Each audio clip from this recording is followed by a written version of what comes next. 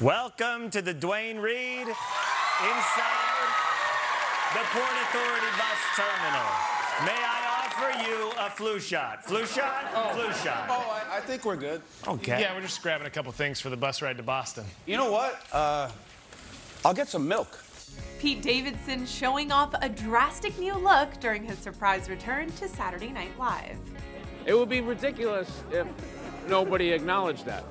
Oh, people are acknowledging it. The comedian back to his old stomping grounds for a sketch with his pal John Mulaney, who was host.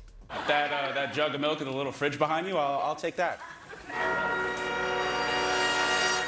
You mean the gallon of milk surrounded by cans of twisted iced tea in the fridge that's hotter than the rest of the store? What? I need milk, and I don't want to make a separate stop at the supermarket in Boston. Plus, look, it says organic. But fans can't help but notice Pete's big physical change. His arms nearly bare after they were previously covered in tattoos. Yeah, I started to get mine lasered off.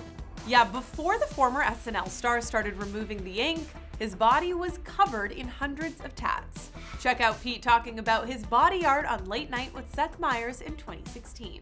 You pretty much sleeved both arms. Yeah, I left the show with no sleeves and then came back with sleeves. And what was did you just go tattoo crazy this summer? I don't know. I really like them. They're cool. Okay. Yeah, I don't know. I like them. Jump to 2020, he started the removal process. Pete sharing with Seth 5 years later, he was getting rid of them because of his acting career. I honestly never thought that I would get an opportunity to act, and I love it a lot. And it takes like 3 hours. You have to get there 3 hours earlier to cover all your tattoos, because for some reason, people in movies, they don't have them that much. So now I'm burning them off, but like burning them off is like worse than getting them.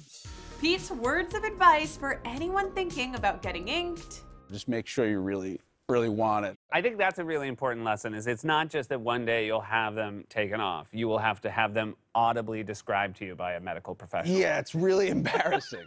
Are we keeping the owl that licks the Tootsie Pop? Yes, actually, we are keeping that one. That is a keeper. That one's a keeper.